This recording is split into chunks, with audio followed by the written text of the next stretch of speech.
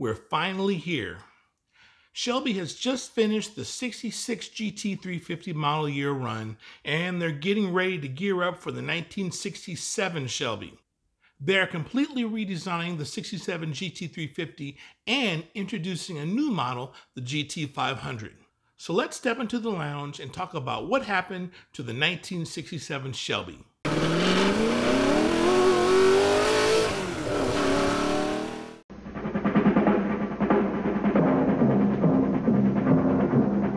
The man, Carroll Shelby, engineer, race driver. The car, the Shelby Mustang GT.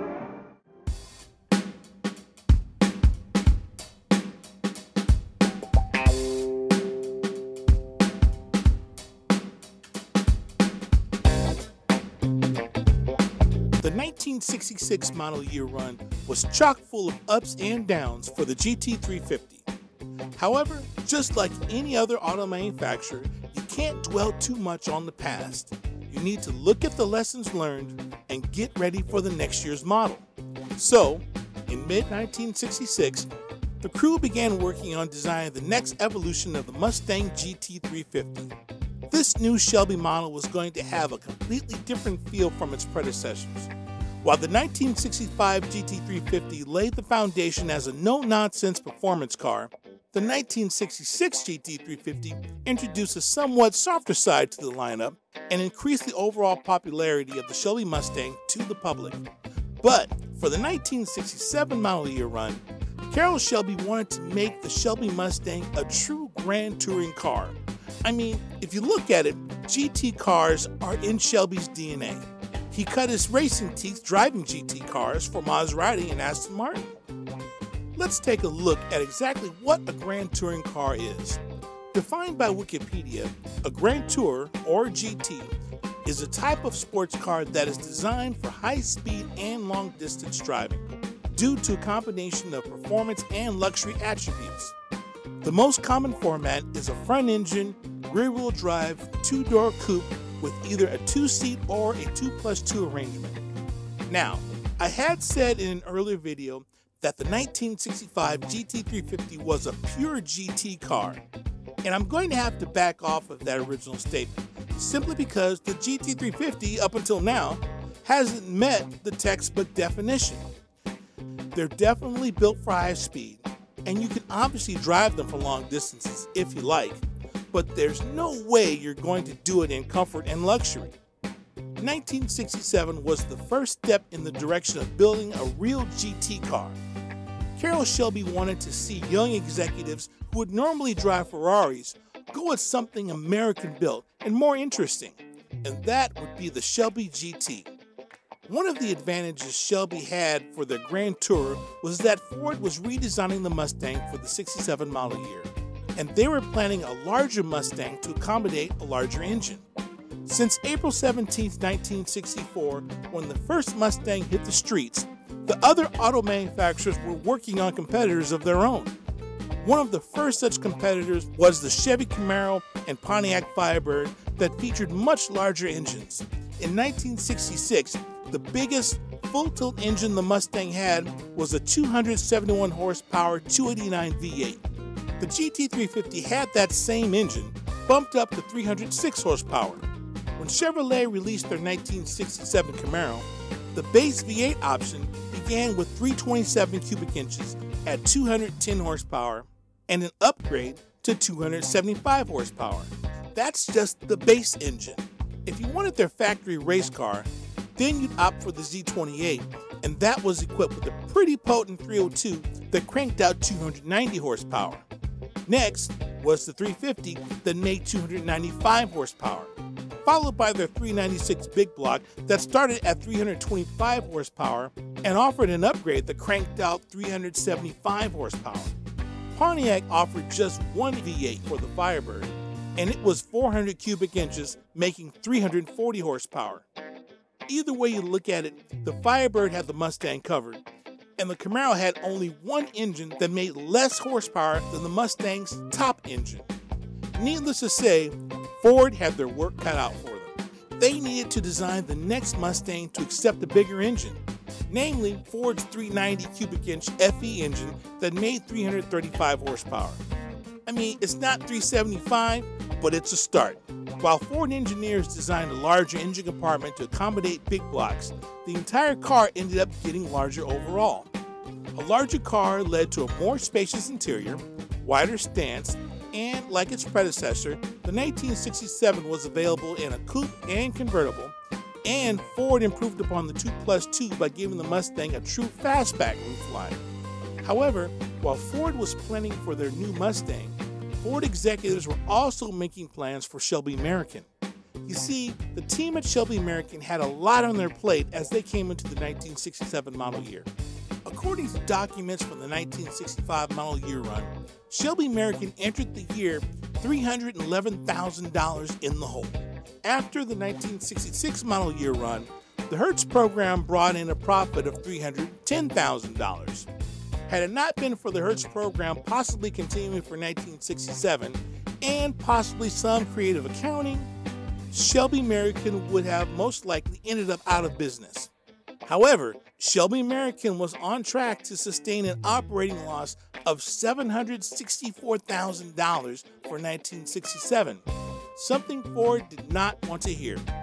Also, Shelby American had a contract with Ford that didn't require them to pay for any of the cars they had in their inventory until they sold. So, Shelby's entire inventory was pretty much owned by Ford, which means that Ford had a ton of money tied up into Shelby, whose return investment depended upon sales.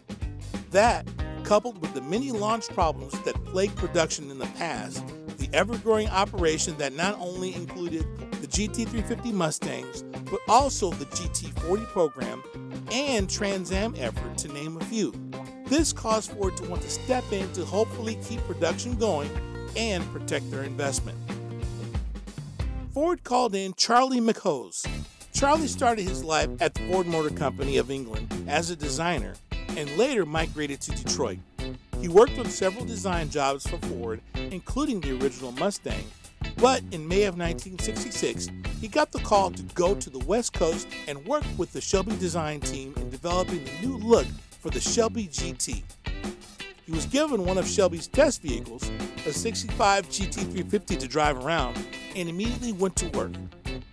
Also joining Shelby from Ford was Ray Geddes, who took control of the parts ordering process in October, and Fred Goodell as chief engineer in December of 1966. The team at Shelby American had quite a few plans for their 1967 model. First, they were looking to increase the lineup with the addition of a convertible mid-year and possibly a coupe as well. Next, they wanted to increase the line even further with a big block version of the GT350. Furthermore, the team wanted to differentiate their Grand Touring car from your standard Mustang, and Charlie was the man for the task. One of the biggest complaints about the previous GT350 was that it looked like an ordinary Mustang with stripes, nothing special. Fortunately, Charlie had a plethora of sketches and drawings that would ultimately determine the new look, distinguishing the Shelby from the normal Mustang. To go along with the unique looks, Shelby removed every reference to the Mustang from the car, meaning no horses, no Mustang nameplate. Instead, a newly designed Cobra with full fangs, coiled and ready to strike, became the new look. With the new look brought a new name. Hence, this new car was no longer referred to as a Mustang GT350 anymore, but a Shelby GT350. When it comes to getting your money's worth, looks are everything. And if this new Shelby was going to survive, it had to look smart, aggressive, and exclusive without looking like a Mustang with bolt-ons. Back then, automotive designers made their prototypes out of clay, and working with clay was Charlie's specialty. But in order to build prototypes, you needed a test car. So, Ford obliged by sending Shelby American a pre-production partial Mustang body Shelby could use as a base design for body parts.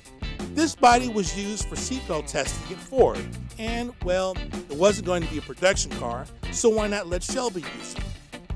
Ford also sent 2 fastback bodies made out of fiberglass.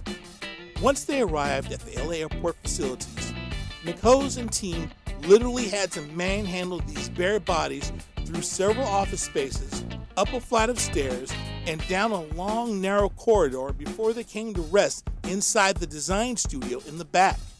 The plan was for Charlie to design a new look for the '67 Shelby using clay, and then the new pieces would be fashioned out of fiberglass and installed at Shelby American once the cars arrived from Ford. McHose didn't have a whole lot of time to work with, and while the team at Shelby American was extremely proficient, Charlie cruised over to his alma mater, Art Center College of Design, which happened to be practically up the street, and recruited his art instructor, Joe Farrer. Together, they would tag team the design and prototyping process. Joined shortly thereafter by Carl Nassau from Ford, the trio worked round the clock to design the new body pieces and then model them in clay. They had to work quickly because McHose had to go back to Michigan in August. In previous years, the GT350 kept 100% of the Mustang sheet metal. For 1967, McHose and company completely redesigned the nose that gave the car a different look that used 2 outboard low-beam lights and 2 inboard high-beam lights, while retaining the stock front bumper. However, upon inspection, Carroll Shelby liked the new nose, but wanted it stretched to give it a longer and sleeker look. Starting again from scratch, they came up with a longer nose. But with the added length, the front openings became smaller, and thus, the Mustang headlights no longer fit. Fortunately, the remedy came in a set of 1960 Galaxy headlights that were just the right size. The longer nose called for a longer hood that incorporated a better looking scoop and did a great job blending into the lines of the hood. The louvers or vents on either sides of the scoop were originally planned to go on big block AC cars, but ended up being distributed to cars randomly. Overall, the front end had the aggressive and sleek look with a touch of class, not to mention exclusivity. The plan for the sides of the car was to stick with the brake scoop and quarter window design that really seemed to be a winner with the 1966 GT350. However, the new shape of the fastback roofline made for some goofy looking side quarter windows. After some research and deliberation, McHose took a cue from the momentum that was the most recent 1-2-3 win at Le Mans and incorporated another pair of scoops that were reminiscent of the scoops on the winning car, the Mark II Ford GT40. These scoops, however, didn't route cooling air to the brakes. Instead, they acted as functioning air extractors for the interior. Also incorporated into the scoops were eye-level brake and turn signal lights. These lights were way ahead of their time. I mean, most folks would call these mere running lights, but they flash with the brakes and turn signals, really making them a safety item. One of the most distinctive features of the 1967 was the rear. Once again inspired by the GT40, McHose took the rear deck lid and fashioned an integral rear spoiler. The team experimented with several taillight combinations, including Fairlane lights, which almost made the cut until the team settled on 1967 Cougar taillights, minus the fin covers. The rear of the Shelby was unlike anything that came out of the U.S. manufacturers of the day. While it's true that the 1967 Charger holds the title for the first car offered with a deck lid spoiler, it didn't look as nice as the Shelby. The Charger piece was an afterthought, a bolt-on. The Shelby spoiler, on the other hand, was beautiful. It was purpose-built, blends into the lines of the car, a work of automotive art. The tail was finished off with Shelby logos and a flip-open fuel cap, making for an exclusive-looking specialty car that looked every dollar of the sticker price. In previous years, one of the holdups to production were the many subtle touches made by hand to the 65, 66 GT350s in the name of performance and looks. These touches cost valuable time, which in turn cut into the cost of building the car. And for 1967, saving money was paramount. Also, any delay or problem with any of the components would stymie production for weeks. Shelby American's solution was to utilize Ford's assembly line process to not only install the Shelby unique pieces during the initial build of the car, but to substitute any necessary Shelby mods with factory Ford pieces that could still serve the purpose of Shelby, but at a lower price.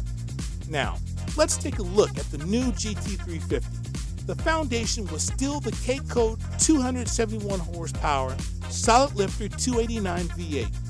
It received the standard Cobra aluminum intake and Holley 715 CFM 4-barrel carb for manual cars and the 595 CFM carb for automatic cars.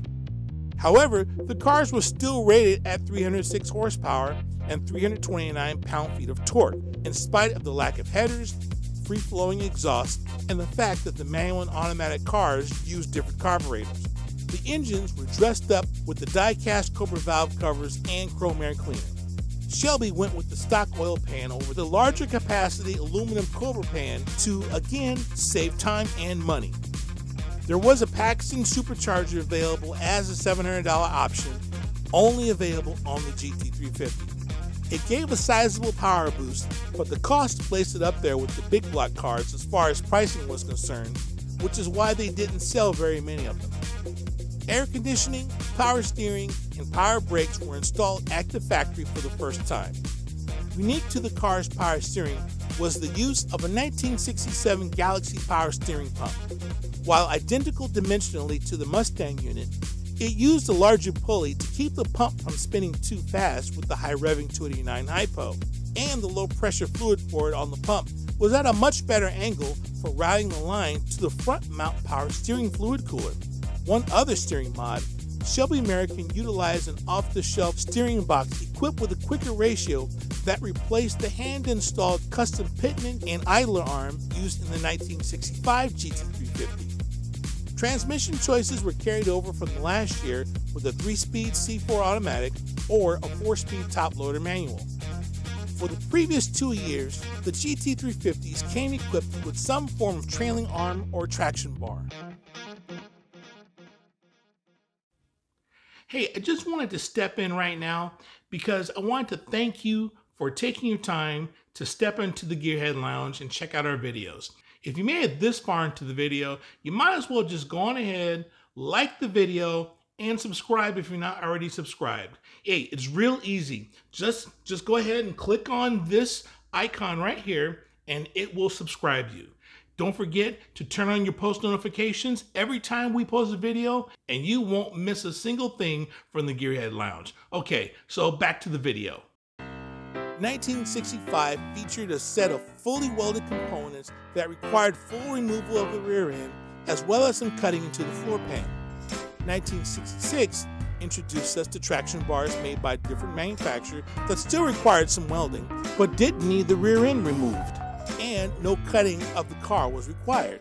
In 1967, Shelby took things in a different direction by eliminating the traction bars altogether. Instead, Shelby used a set of rubber snubbers bolted to the underside of the car right above the leaf springs. The snubbers limited the amount of wrap under acceleration and thus acting as a traction bar in some form. Turning their attention to the front suspension, the stiff riding Coney shocks were dropped in favor of Gabriel adjustable units. No longer were the front control arms lowered 1 inch. They were left in the stock location. However, a thicker front sway bar was installed as in previous years.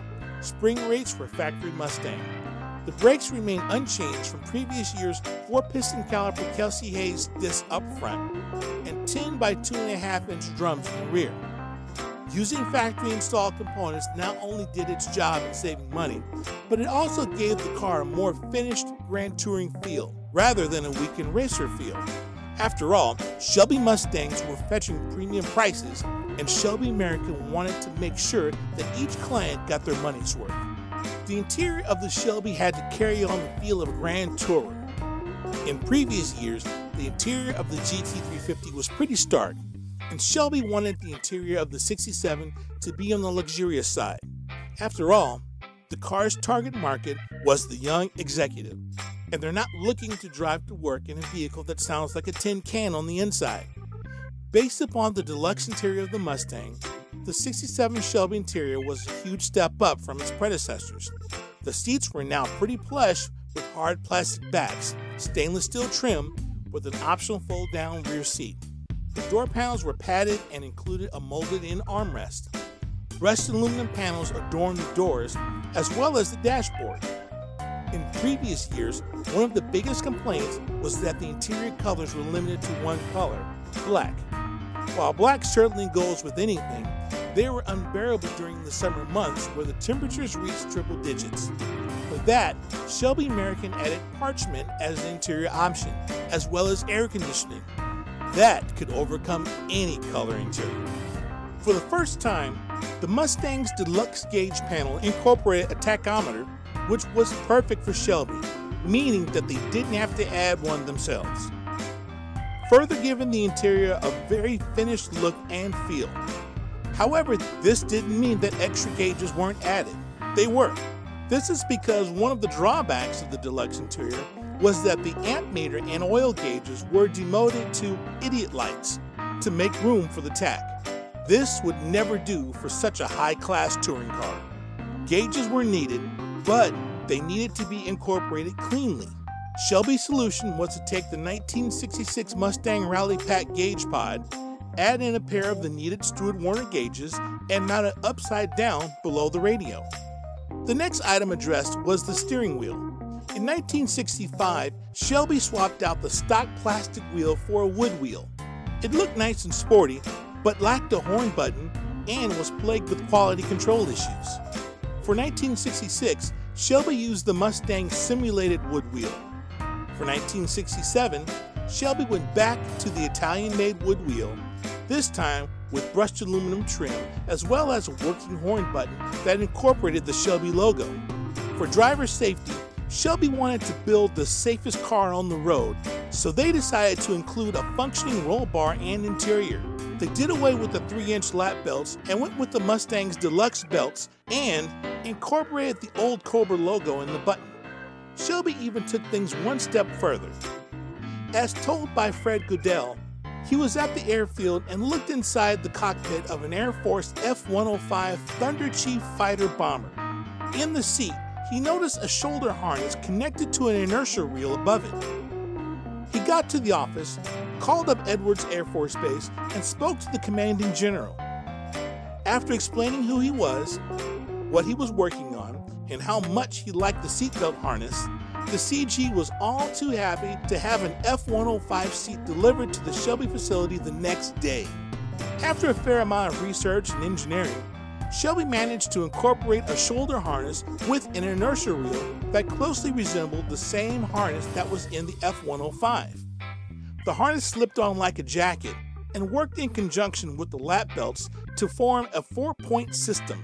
The inertia reels allowed the driver to move around, but cinched tight under braking.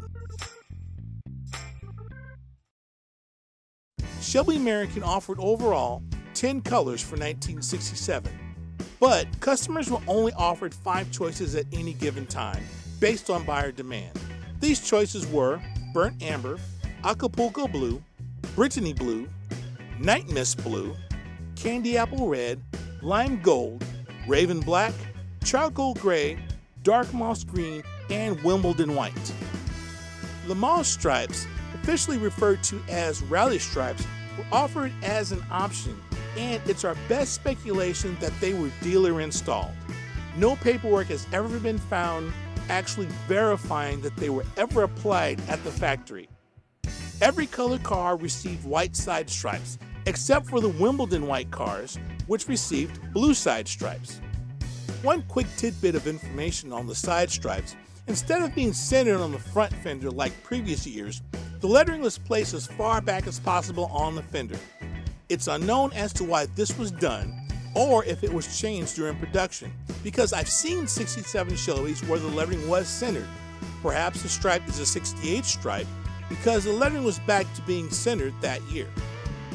Shelby American was also planning for another run of 1,000 GT350H Hertz rental cars, which would account for all of the Raven Black cars while simultaneously serving as a homologation effort for the GT350R model as well.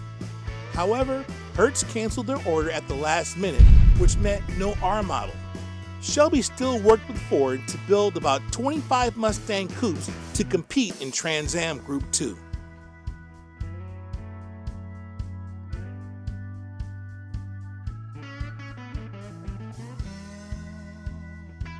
Shelby American went with a steel wheel for the base wheel, dressed up with 1967 Thunderbird wheel covers. They closely resembled Magnum 500 wheels and looked pretty good for wheel covers. They were finished up with the Shelby Cobra emblem for the center cap. However, a Grand Touring car needs alloy wheels, less unsprung weight for better handling, and they look awesome. Shelby offered two options. The first option was the Kelsey Hayes Magstar wheel, steel rims with a 5-spoke aluminum center. They were an attractive wheel that were installed on the most number of cars. The second option was a continuation of the 10-spoke aluminum wheel made for the 66 GT350s, but in a 15-inch version over the previous year's 14-inch design. All three wheel choices came with the Shelby Cobra center. All wheels came wrapped in Goodyear E7015 Speedway 350 tires. The plan for production of the 1967 Shelby was similar to the previous years. Ford was going to build the cars as far as they could and then deliver them to Shelby American, where they added the front and rear body parts, the scoops, trunk lid, tail lights, wheels, etc. As production begins on the Shelbys, they were immediately hit with production woes, or launch problems in corporate speak. When they received the first batch of noses, they wouldn't fit correctly on the front of the cars. The gaps were horrendous. It didn't make sense how things could have been so far off. This halt in production prompted Ford to step in. They enlisted Dr. Ray Geddes, who took control of operations and ordering, and brought in Fred Goodell as chief engineer later in that year. John Carroll was also sent from Ford to be the new general manager of Shelby American. After some research, they found the problem was the shell they used to make the clay prototypes was slightly twisted. While they were aware that the shell was used for seatbelt testing, they had no idea how aggressive the testing was. It was apparently enough to twist the unibody so much that any pieces produced using that shell was going to be off. A lot. To stick to the production schedule, the crew at Shelby American had to hand-fit every nose to each car until a solution could be found. With the help of A.O. Smith Plastics in Ionia, Michigan, they came up with a temporary two-piece nose that helped to keep production going until they can get things back on track. Now, Ford designed the new Mustang to accept a big block engine to keep up with the competition, which completely opened the door for Shelby American to join in with a big block model of their own. So, all while Shelby was developing the GT350 and Charlie was wrangling Mustang shells through the offices, they were simultaneously working on a big block version as well, a big block GT350.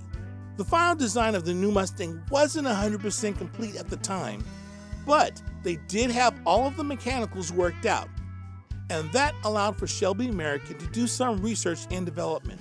Shelby American took Shelby serial number 5R537, an unsold 65 GT350R model, and replaced the front subframes, shock towers, and engine compartment panels with 1967 pieces supplied by Ford. Between the new shock towers, they stuffed a 427 side oiler race engine, the same power plant in the Le Mans winning Mark II GT40s. A reverse teardrop hood was used for clearance, and the wheel openings were widened up to clear the wheels and tires. They took the beast of a car to Willow Springs Raceway for testing, and the only thing faster was Dan Gurney in a Mark II GT40. Needless to say, the crew at Shelby American got the green light to proceed with what they named at the time the 428 GT350. In the Mustang, Ford decided to go with the 390 FE engine, which was good for 320 horsepower. But if Shelby American wanted their GT car to be different, they had to make more power. While they used the 427 side oiler in their test car, a race engine didn't seem like the right engine for the type of car they wanted to build. Plus, they were expensive to use compared to other engines of comparable size. Fortunately, Ford did have an engine lying around that they could possibly use, and it was the right size at 428 cubic inches. Now, contrary to popular belief, Shelby did not use the 428 Police Interceptor engine as it came from Ford. The Police Interceptor engine in its stock form would prove to be too wide to fit between the shock towers of the new Mustang. They did use the Police Interceptor short block as the base and bolted on a set of 390 GT cylinder heads, casting number C7AE-A. These heads use a 14-bolt system for the use of Mustang exhaust manifolds made to clear the shock towers. The exhaust gases would exit utilizing the factory Mustang exhaust system with custom chrome tips exiting through the rear valance specially cut for the tips. For induction, Shelby went with an aluminum dual quad intake manifold topped off with a pair of Holley 600 CFM 4-barrel carburetors. The finishing touches include a pair of aluminum Cobra Le Mans valve covers and Cobra Oval air cleaner. With the aforementioned modifications, this 428 was no longer the Police Interceptor as we know it. In engineering and marketing documents, the engine was referred to as a Special Interceptor or 428 8 Venturi Special, 428 with a Police Interceptor camshaft, 428 Cobra engine. The list goes on. But the bottom line is that the engine used is not an official Police Interceptor engine. The final product produced 355 horsepower and 420 pound-feet of torque, backed by either a 4-speed top-loader manual or the C6 automatic transmission. For most of the design phase, the big block car was known as the 428 GT350, but it was time to come up with a proper name. For the 65 GT350, the story is that Carroll asked Phil Remington what the distance between the race and the production shop was, and Phil's response was about 350 feet, and that's how the GT350 got its name. This new model was a Shelby with a 428 engine. Looking at all the other cars out there, their engine sizes were 400 and 428 from Pontiac, the 426 and 440 from Chrysler, and 430 from Buick. Even Oldsmobile had a 455, and Carroll Shelby wanted something that was just bigger than anything else out there. So there was no way 428 was going to be in the name. But Carroll Shelby was a sales and marketing guru and came up with the perfect sounding name, GT500. It was a nice round number and was bigger than anything anyone else had. When asked what he thought about the name, Carroll said, "I just sort of looked at the sound of it and the way it would look on those rocker panel stripes." Hey, never doubt the marketing prowess of Carroll Shelby. With the overall design finalized and the name secure, Shelby American got to work on getting the car seen by the public.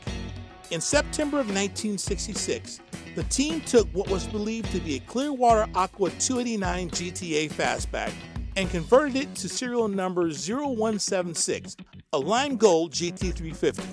Later that same month, that same team used a red GT500 test mule, later to be known as asset number 67ST102, and used them both for advertising. Both of these cars still exist today. Up until now, all of the 67 Shelbys produced were GT350s, and a little less than 100 have been built. But finally, Shelby pulled the trigger in November and kicked off GT500 production.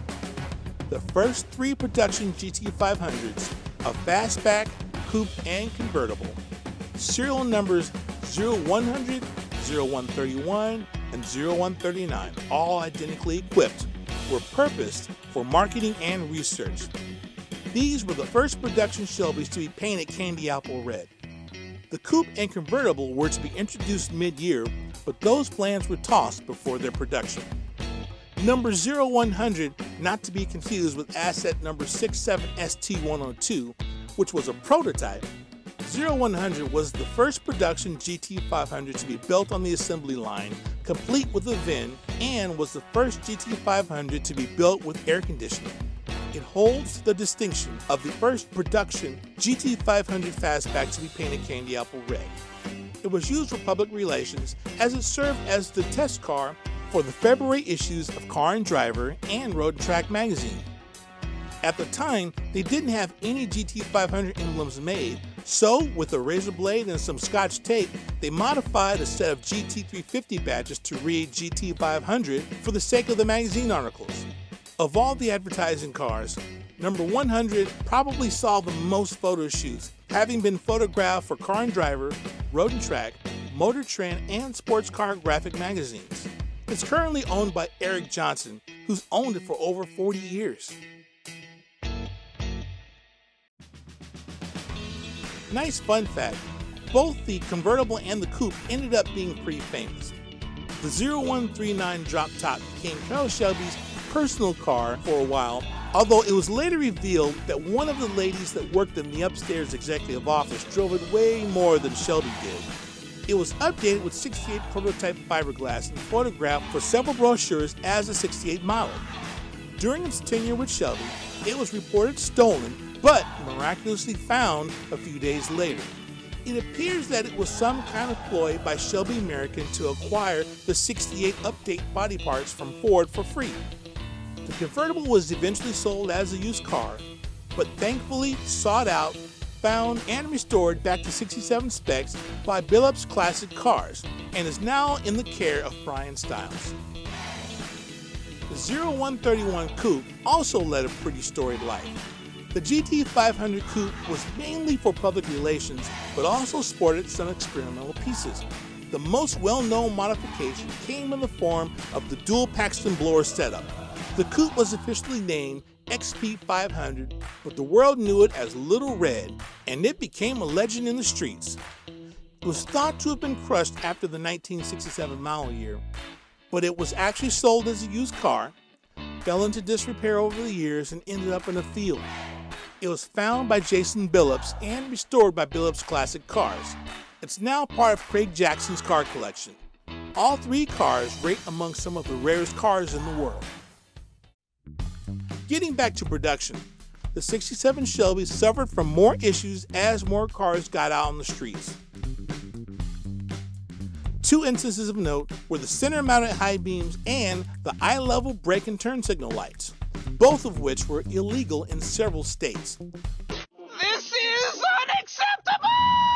Fred Goodell recounts the verbal berating he received from California officials, as well as having to meet with administrators from every state in the union for quite a few uncomfortable conversations. Goodell moved the high beams outboard and eliminated the scoop lights altogether and made the changes post-haste. Other production changes were to the front grille, which changed numerous times. Multiple companies handled the fiberglass production, and that really hurt consistency of the product. The hoods not only randomly switched up between having side gills and not having side gills, but also the early hoods utilized the 67 steel framing, while later hoods were manufactured with a more traditional inside bracing. Both used the factory Mustang hood latch. The story was the same for the trunk lids. The taillight panel suffered from major leakage problems and was redesigned twice to combat the issue. These few observations were merely a small sampling of the running changes Shelby made in the production run. There were many more changes to either address a supply issue, manufacturing issue, or warranty issue. Now, unless you're a dyed-in-the-wool Shelby fan, you'd probably think like I did and conclude that they only made one GT500 equipped with a 427 side oiler. I mean, it's been all over the magazine since forever, so why would they be wrong? Don't worry, you're not kicked out of the Shelby Club, but you merely have your feet wet when it comes to the vast ocean of all things Shelby. The truth is that there were 3 documented GT500s that left Shelby American equipped with the 427. All 3 started out as 428 cars, and Shelby American swapped them out for the 427 lightweight Le Mans engine.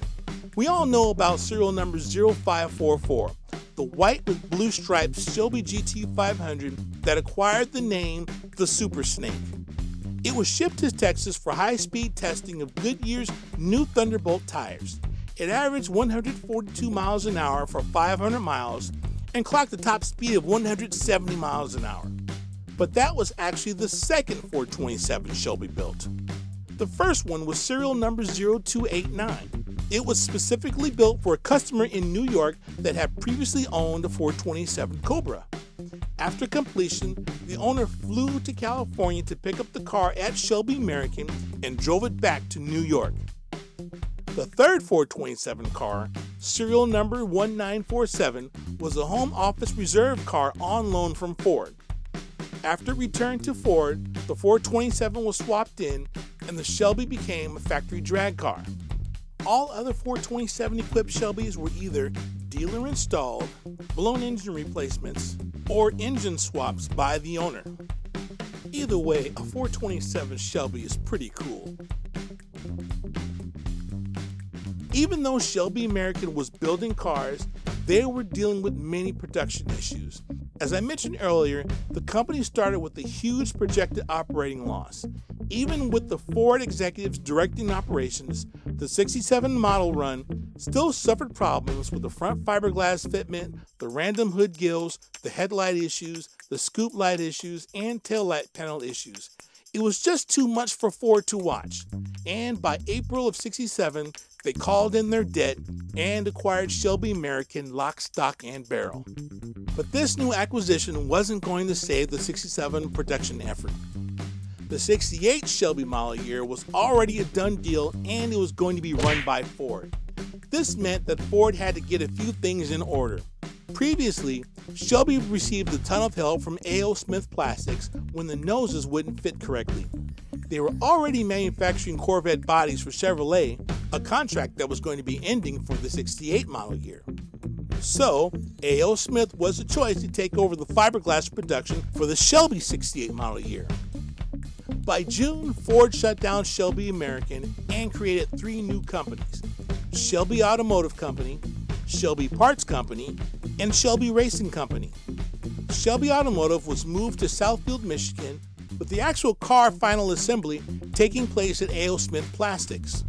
Shelby Racing Company and Shelby Parts Company moved to Torrance, California.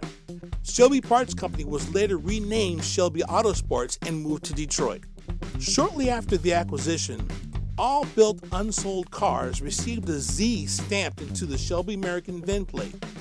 It was not exactly clear as to why they were stamped in such a way, but our best guess is that they are marked as Ford assets at the time of the transition.